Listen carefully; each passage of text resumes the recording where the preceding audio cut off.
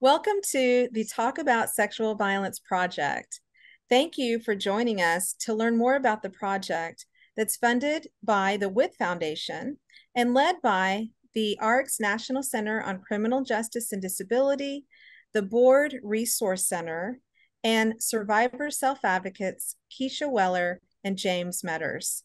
The information shared in the video is a short version of an online report that can be accessed at our website at www.talkaboutsexualviolence.org. For the past 7 years, this project has focused on transforming the healthcare community to better address and prevent sexual violence of people with intellectual and developmental disabilities. The vision of the Talk About Sexual Violence project is threefold. First, we want to address the epidemic of sexual violence of people with intellectual and developmental disabilities. We also want to increase the capacity of the healthcare systems to use trauma-informed support services when it comes to this issue. And we're doing this by producing the customizable website, easy-to-use multimedia resources, and other support materials. Keisha, I'm wondering, what does the vision mean to you? The vision means to me that we are addressing a real problem that hasn't received enough attention.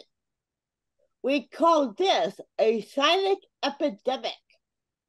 Focusing on cross-sectional alliances means all of us come out of our silos and work together to provide patient-centered care for sexual assault survivors with IDD. In the report, you will read about different accomplishments from the Talk About Sexual Violence project. In addition to developing online training materials, we also focused on building cross-sectional alliances among social services, healthcare, violence prevention, advocacy, and disability communities. Keisha, I'm wondering what accomplishments meant the most to you? Along with the cross-sectional alliances, we now have tools that Talk About Sexual Violence has developed to increase awareness and provide training to healthcare providers and others. So in our project, we focused on 3 different phases. Phase 1 focused on women with IDD. Phase 2 shifted focus to men with IDD. And then in phase 3, we focused on developing strategic partnerships, improvements to our website, and coalition building. Keisha, I'm wondering, which phase do you think made the most impact? I believe phase 3, because we developed partnerships. We learned we can't do this alone. It takes self-advocate survivors, social workers, universities, and media to bring the message to the general public in healthcare. Now that you have a general idea of the project, it's important to understand why it is so important that we focus on educating healthcare providers about sexual violence of people with IDD. Most people in our society today do not know how common sexual violence is among people with IDD. Even with the Me Too movement, the stories and the voices of people with disabilities have not received the same attention or sense of urgency. So let's look at the need a little closer. In 2018, NPR produced the Abused and Betrayed series that revealed a data point about how often people with intellectual disability experience sexual violence. They found that people with IDD are sexually assaulted at 7 times the rate of people without disabilities. An organization called 1 in 6 states that nearly 1 in 6 men experience sexual assault and or rape during their lives. The National Intimate Partner and Sexual Violence Survey found that men with disabilities were twice as likely as those without disabilities to experience sexual assault. Our project uncovered these key barriers in healthcare and in other systems. Keisha, I'm wondering, what are the biggest challenges that you see in the adult protective services system? APS and other services have not had training made available to accessible when they interview victims. In particular, trauma-informed approaches. Greater collaboration is needed between agencies that serve survivors in healthcare.